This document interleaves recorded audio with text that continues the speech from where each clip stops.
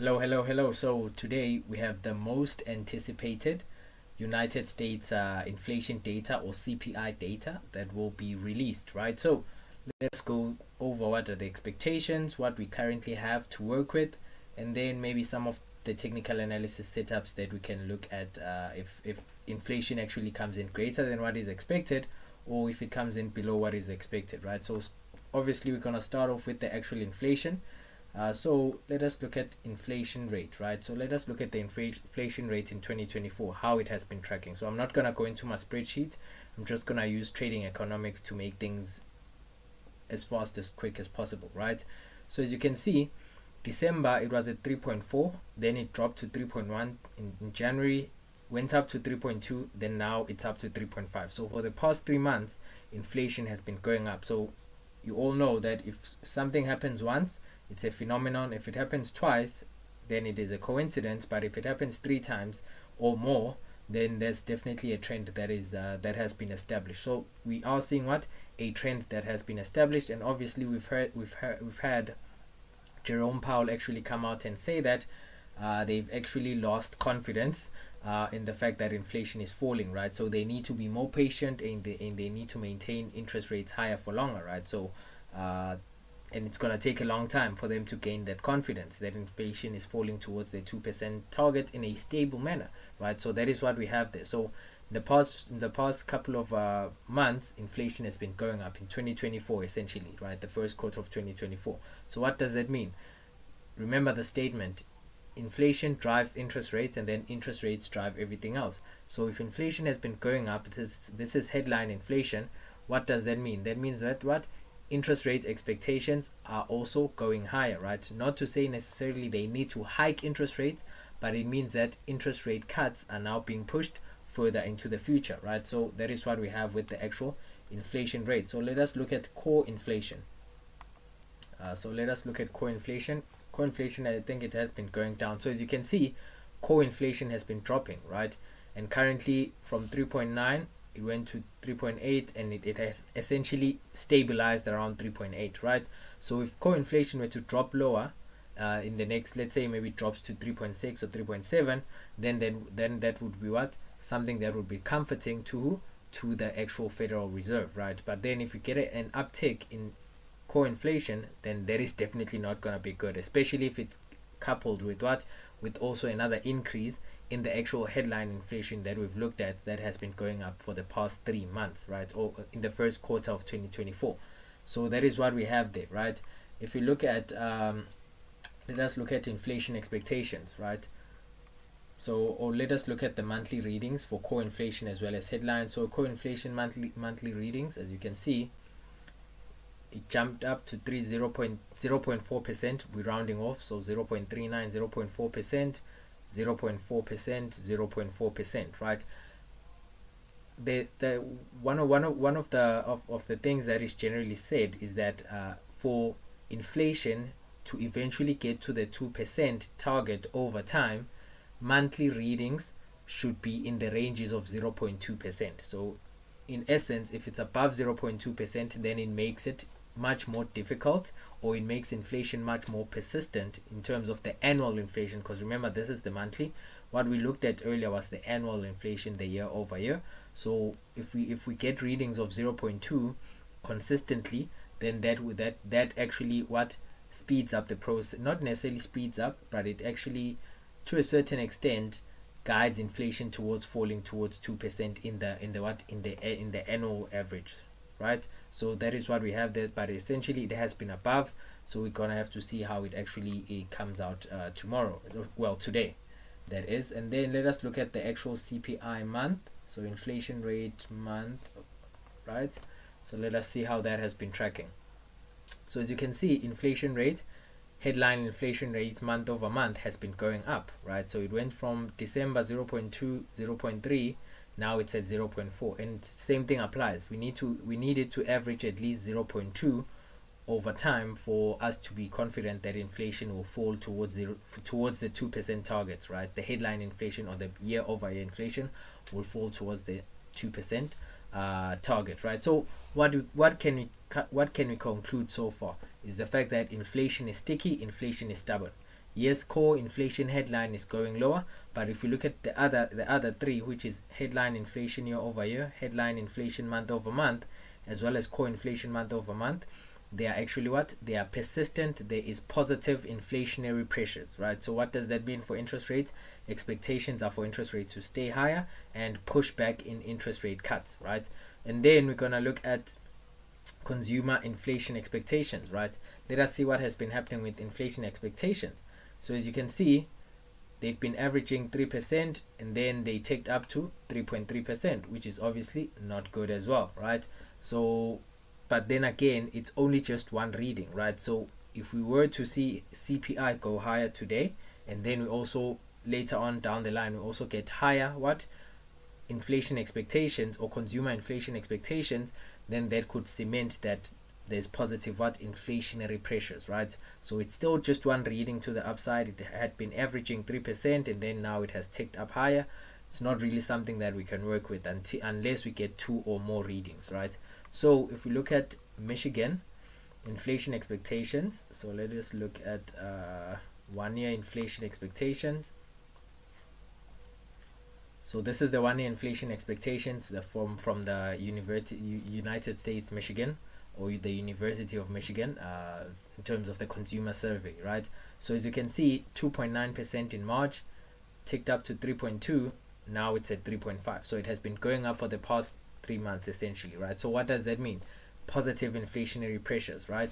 If we look at the 5-year, let us look at the 5-year. So let us look at the 5-year now. That was the 1-year inflation expectations. 5-year March 2.8, 3%, 3.1. So there is also what? Positive inflationary pressures. So summing it all up together, it means that what?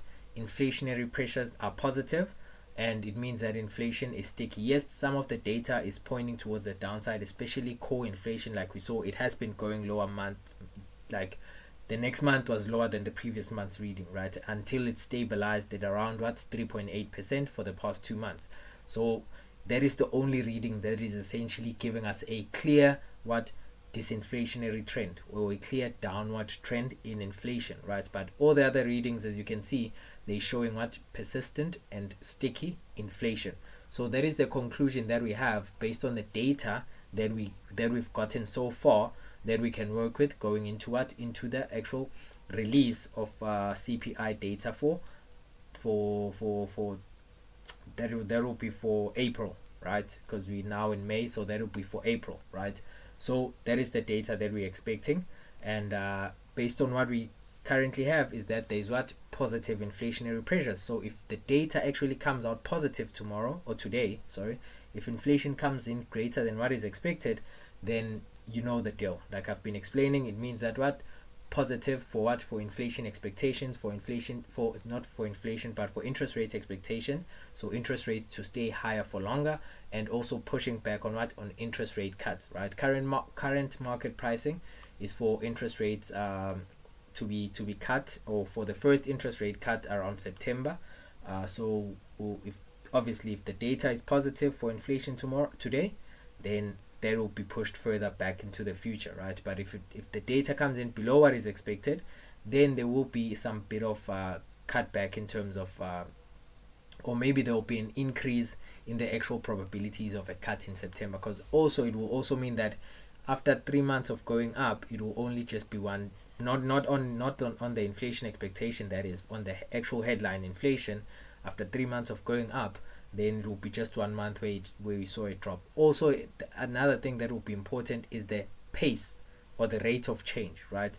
So how huge was the drop from the previous month to the actual month, if inflation comes in below what is expected. If it comes in also above what is expected, obviously the same thing we also need to pay attention to, the significant or the rate of change, right, from the previous month. Was it a huge jump or just a small jump, right? But nonetheless, if the data is positive, it means it will cement the notion that inflation is that the inflationary pressures are positive in the US, and then obviously interest rate cuts will be pushed further into the future, and that will obviously be stronger for the dollar. But currently market reaction function is that market moves more on negative news for the dollar than positive news. So it might be an exaggerated move, like I said, depending on the rate of change and also how big the miss is, if it's below, or how big was the actual beat in the actual expectations, if it's above what is expected, or if inflation comes in high. So all of those things will play a factor into actually how significant or how big the moves will be, right? So we now have an idea of what we're actually working with going into this report. Currently inflation has been going up. That is how we concluded, even though we had core inflation going up, but most of the actual data points are showing us that inflationary pressures are positive and inflation is sticky. So now we can go on to the actual chart. Looking at the US 10-year, we can see that it has been pushing lower.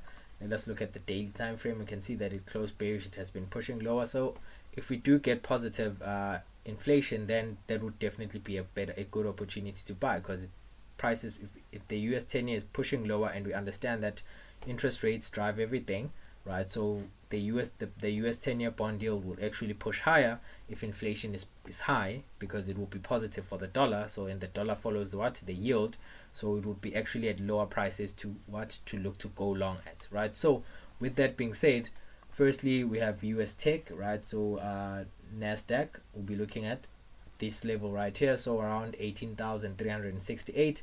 If price pushes to this level, then we'll be obviously looking for selling opportunities, even if we get it ideally after we have the actual inflation data release, and we now have a clear picture of whether the number is above or it is below the previous month, or what was expected in terms of inflation.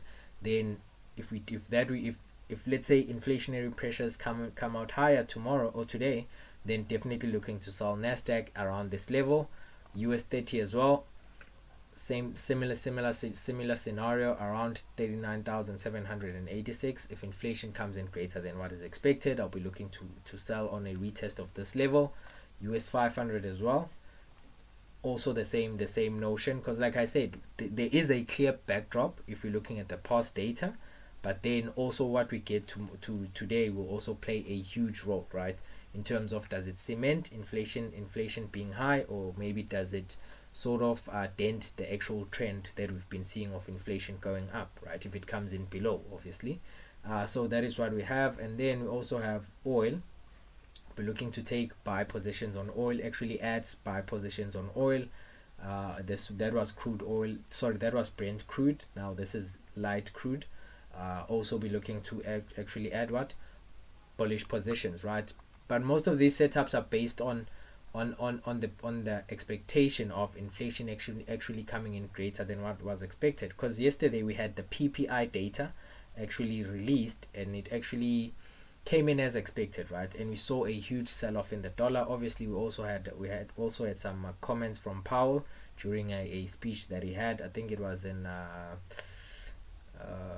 just forgot, but it was in Europe during that as well. So that also resulted in the selling of the dollar, right? But he was also explicit there. It was pretty much similar to what he was saying in the actual press conference after their interest rate decision in the beginning of May, that inflationary pressures are there and they haven't gained or they actually, confidence has decreased that they will quickly get inflation towards the 2% target, right? And he pretty much repeated the same thing, right? So that is what we had there as well. But how I'm viewing it is that the market was just is potentially setting up for an actual sell in indices, sell in equities, and of course a rally in the dollar, right? If we're looking at Euro USD, also on the expectation that inflation actually comes in greater than what is expected, then I'll be looking to sell Euro USD if we get to this price point, right? So if I use the horizontal line, so around $1 and $1, right? Around $1, let's say 0.9, right? That is where I'll be looking to do what? That is where I'll be looking to sell euro, right? But of course, most of these setups are based on the expectation that inflation is above what is expected, and which means that the trend continues that we've seen actually commence in the beginning of 2024, right? So that is what I have going into today's much anticipated inflation data, and this is the game plan essentially that I'll be adopting, right? So those are the currency this is the currency pair, and those are the different asset classes, indices, as well as obviously oil, which is commodity. Those are the setups that I'll be looking to take advantage of today, right? So yeah, I just wanted to bring this to you guys, and if you have any questions, obviously always feel free to ask any questions, and let me know your thoughts as well, right? So cheers.